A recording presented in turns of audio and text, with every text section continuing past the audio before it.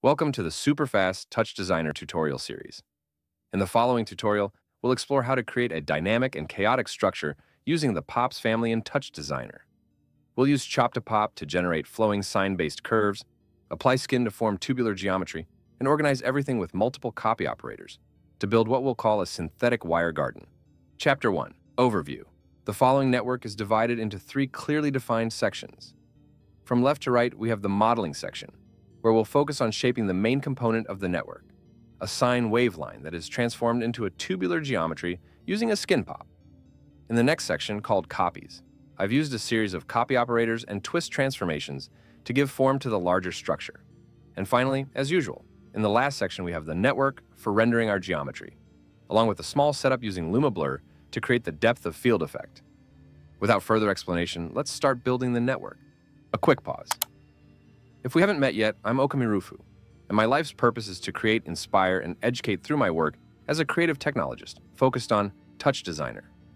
I'm jumping in just for a moment to let you know that I've built a growing community on School, where you'll find beginner and intermediate courses, exclusive tutorials, and a library of downloadable project files, including special bundles you won't find anywhere else. But more than that, it's an active, thriving space. For example, in one of the exclusive tutorials I uploaded recently, there are already tons of people interacting, sharing project files, asking questions, and helping each other. It goes far beyond a traditional academic setting.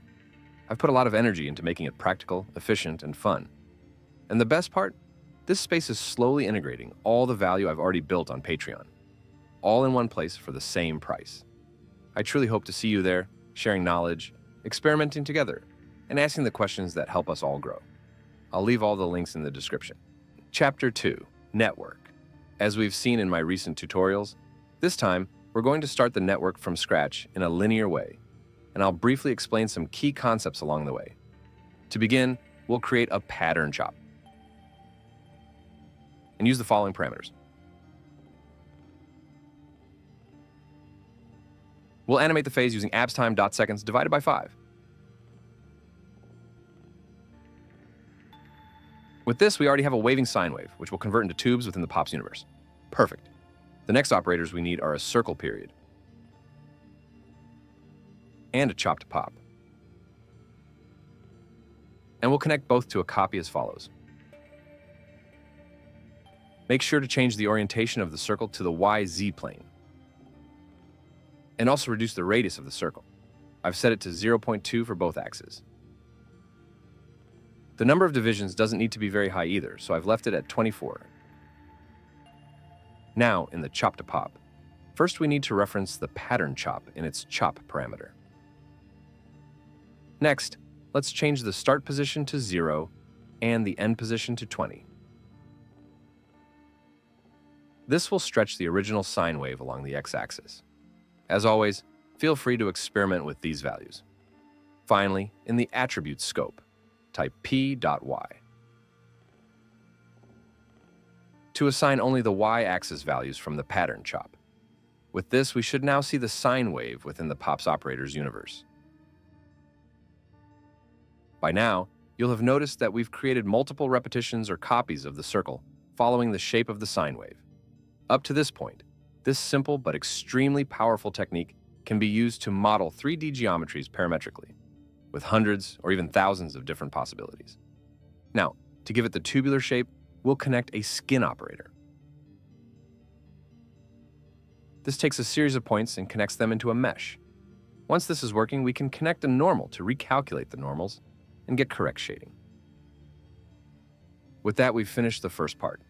Let's move on to the next section, where with a series of copy and twist operators, we'll deform this geometry until we get a kind of chaotic nest. First, we'll create a copy connected to the last operator in the network. With this copy, I simply want to make 5 copies of the geometry and rotate them 70 degrees on the x-axis. Now I'll connect the first twist, where the goal is to rotate these geometries using a value of 50 or more. You can experiment here. And this allows us to start giving a woven look to the geometry coming from the copies. Next, I'll create another twist, where I'll set the first axis to Z and the second axis to X, and also change the operation to bend. Then I'll set the strength to 360 degrees to get a spiral form. Finally, I'll animate the roll-off using absolute time seconds divided by 30.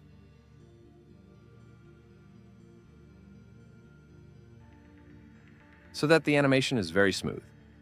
Once this is done, we'll use another copy, which will connect here. The parameters are more subtle, but if you'd like, you can copy the ones I used.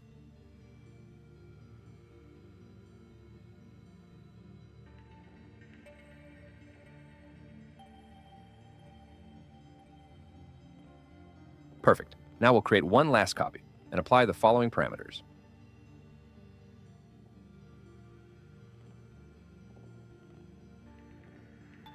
And that's it.